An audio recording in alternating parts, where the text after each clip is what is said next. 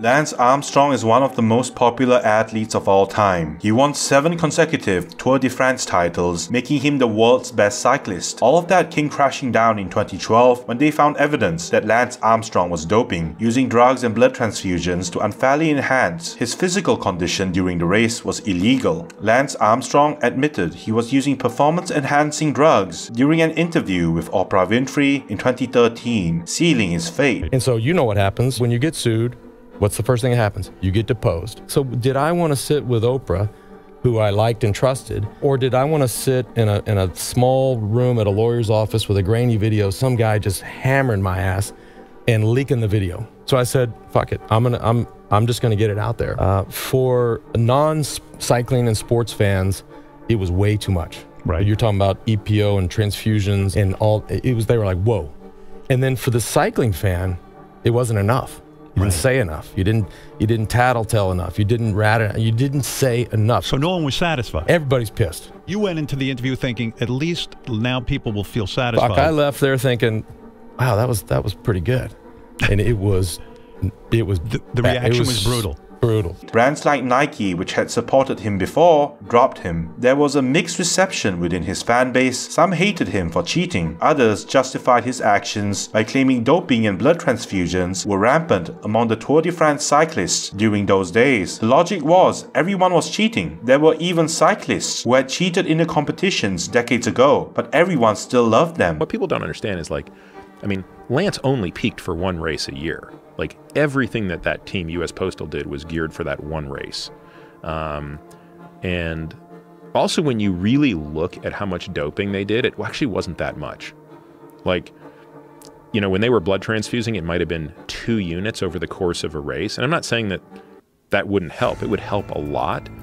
But that's nothing compared to what people were doing just a few years before Lance came along. The Tour de France is the most unhealthy thing on the face of the earth. I've heard that it's healthier to do the Tour de France on steroids than it is to do it off steroids. Abso-fucking-lutely. So why should the cheating matter? Regardless, what Lance Armstrong did was illegal. The Tour de France revoked his titles right away. Many sued the disgraced cyclist for millions of dollars. Armstrong had cheated to get his fame and fortune, and the people had every right to take it away from him. And they did. Armstrong was losing millions of dollars in court battles. When the dust settled, the man was heavily in debt. It seemed like he would never be able to pay back what he owed. Just as people thought, hopeful Lance Armstrong was lost, forced to live through the consequences of his own actions, financial ruin, shame, and endless suffering for both himself and his family. Just as everything seemed lost, a bombshell announcement dropped on December 2018. People found out Lance Armstrong had a new way to make money, and no, it had nothing to do with sports at all. In a CNBC interview, Lance Armstrong explained how Silicon Valley saved his life. Apparently, Armstrong made money by investing in Uber before it became a household name. Lance Armstrong himself wasn't even aware he had shares in Uber at the time.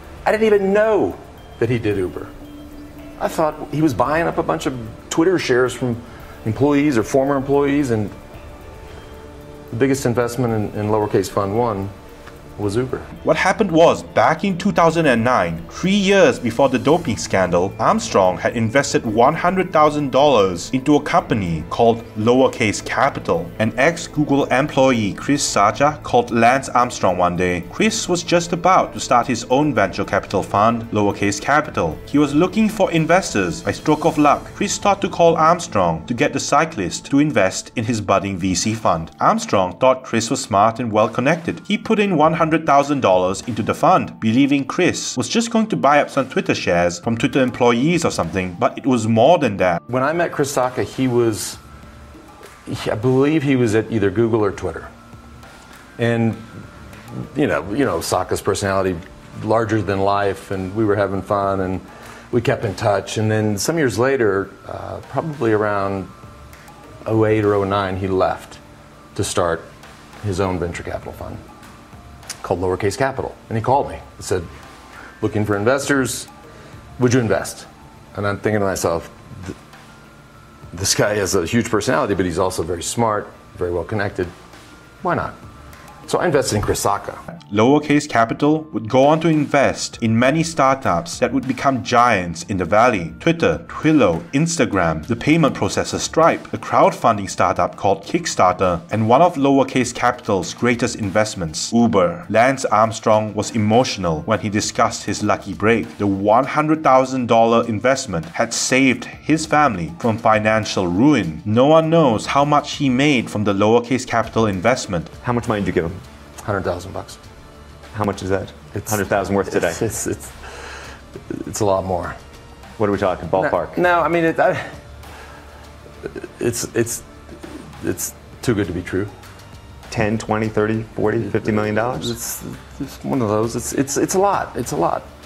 It's saved our family. But from the looks of it, the money made was enough to pay back the millions he owed to the various legal battles he lost and the millions he had to pay to the US government for cheating during his time at the US Postal Team. Armstrong didn't get off scot-free. He had a lucky break instead. The clout Armstrong had achieved during his cycling days gave him the connections he needed to save himself. These days, Armstrong is running Next Ventures, a venture fund he co-founded to support startups involved with sports and nutrition. Back in 2019, Next Ventures managed to raise $24 million out of their $75 million goal to fund the venture capital firm. Not content with his brush from financial ruin, Lance Armstrong became a YouTuber. Specifically, Lance Armstrong launched a podcast on his VDO YouTube channel that gives analysis on the Tour de France cycling and other cycling races. He has a series called The Move where he talks more about cycling as well. You can pay $99 a year to get access to the exclusive live streams as well as other perks within the season pass. He has another podcast called The Forward where he interviews athletes, musicians, influencers, and politicians. Both podcasts are available on WeDo's YouTube channel. The WeDo podcast is also connected to his WeDo brand of clothing. This is a video of Lance Armstrong shilling for his sponsors.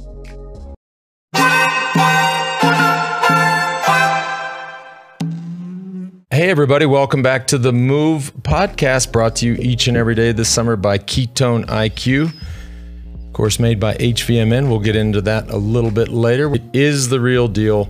Our listeners get a free element sample pack with any order. Brought to you each and every day this summer by Ketone IQ. Today's show brought to you by Roka. Roka has completely invented a whole new class of eyewear. Just go to Roka, ROKA.com. and use the code THEMOVE for 20% off. Today's show also brought to you by Huckberry. Huckberry is building the future of retail for active, adventurous guys. Where style and adventure converge, millions trust them as their one-stop men's shop for discovering and shopping well-crafted products. Listeners get a free Element sample pack with any order.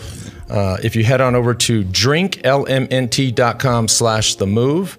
Again, that's drinklmnt.com/themove. Today's show brought to you, like it is each and every day, by Oura Ring. I was full admission. I'm not looking at my sleep data from last night. George, I feel like absolute dog shit right now. Stayed up too late, but that has nothing to do with PowerDot actually. But I love this company. I love the brand. I love the product. It's a daily ritual for me. Also, which is awesome.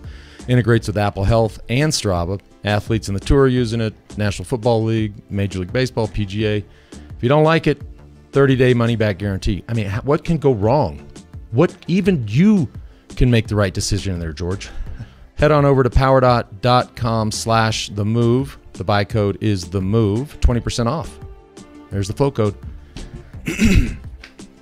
Today's show also brought to you by Roka. I wore my titanium aviators yesterday, the blue ones, but this is next level. Cool. While Lance Armstrong isn't busy commentating on sports, he's visiting his coffee shop, the Joan Pelota, which means one ball. This is a crude reference to that time where he had to remove his balls to fight his testicular cancer. There's a bike shop called the Mellow Johnny connected to his coffee shop as well. If you want to know more about what Lance Armstrong has been up to these days, you can look to the Fox channel for answers. The Fox network has a TV series called Stars on Mars, where celebrities would live together in an Australian camp to simulate simulate life on Mars. Lance Armstrong was one of the celebrities who was invited to join the reality TV show. Armstrong and the celebrities were supposed to compete by completing missions handed to them. Celebrities who failed to contribute for the mission would be eliminated. Lance Armstrong has threatened to quit the Stars on Mars show after he got into an argument with an actress, Ariel Winter. Armstrong said he felt that trans athletes should have their own special category. Ariel rejected this idea. She claimed Armstrong was ostracizing people who didn't fit in the categories. The argument got worse. Armstrong said he was not living in this hab another day with certain people. Ariel Winter said she was going to auto-select herself to leave. Armstrong responded by saying he didn't need the drama, so he would auto-select himself to leave. After sleeping on it, Armstrong decided not to leave the Fox reality TV show. If you're still interested in what Armstrong is up to, you can visit his We Do YouTube channel. I hope you liked the video. Leave a like if you did, and subscribe if you haven't already. It's much appreciated.